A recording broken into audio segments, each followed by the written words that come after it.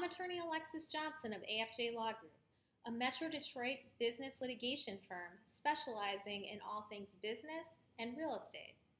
If you haven't yet, make sure you like and subscribe to our YouTube channel so that you can continue to receive videos like this one. This video is going to talk all about real estate, which is a big part of my practice. Now, I'm a real estate lawyer who also has a real estate salesperson's license. So I work with clients as well as brokerages and sales agents, and I noticed that a lot of the same questions get asked. So I wanted to make a video addressing some of those commonly asked questions. And that's what this video will talk about today. But if you have other questions, please reach out to me, afjlawgroup.com, or you can call or text 248-266-2135. Now let's get into it. The right lawyer makes the difference. AFJ Law Group. One of the main questions that I'm asked is, do I need a real estate lawyer or sales agent for my real estate transaction? The answer is no. There's no law that requires that you work with a lawyer or a sales agent for buying, selling, or leasing property. But as an attorney, I'd advise that you do, because real estate is transactionally based, which means contracts, and contracts are prepared by lawyers. So if you have the wrong contract, or if you don't understand what you're signing, you could lose your rights to the property, to ownership, to occupancy, or to transferring those rights at a later time. And you also could face liability that you might not be aware of. So at a minimum, I'd recommend working with a reputable brokerage. One of the benefits of my practice is that I have a law license as well as a salesperson's license. So I understand a lot of the components that a sales agent does. Things like getting comps for your residential property, or figuring out the return on investment for a commercial investment property, or different financing options that may be available. And so it's important that you work with a brokerage that has a close relationship with an attorney, or an attorney that has similar expertise, so that they can assist you on both sides of the transaction.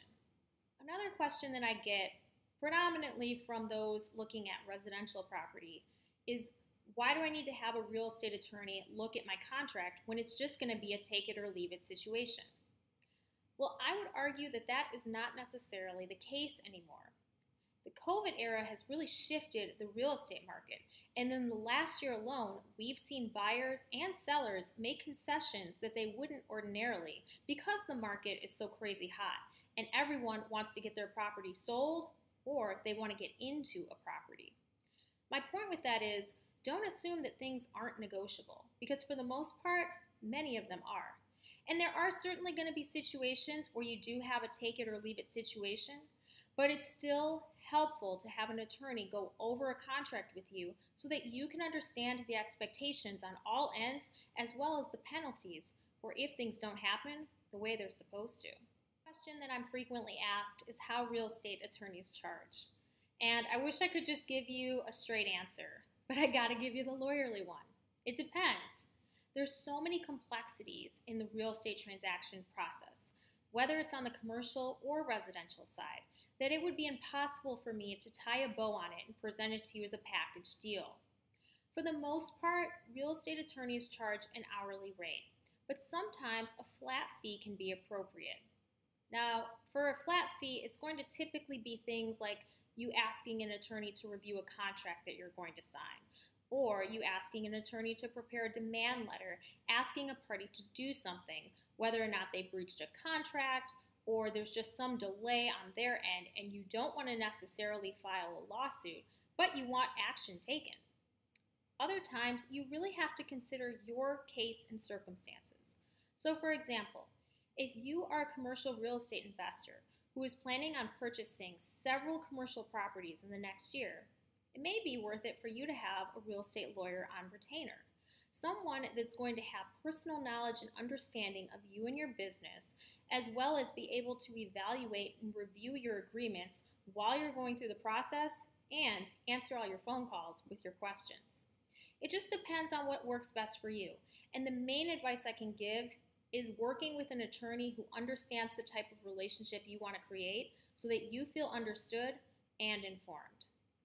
thing I want to touch on isn't so much a question, but more a misconception that I notice that people believe, especially in the commercial context. And that is that only the buyers benefit from working with a real estate lawyer. Now, it's true that working with a real estate lawyer as a buyer allows you to understand the different processes associated with purchasing buildings like an apartment complex or an industrial building or a historic home or something unique like that.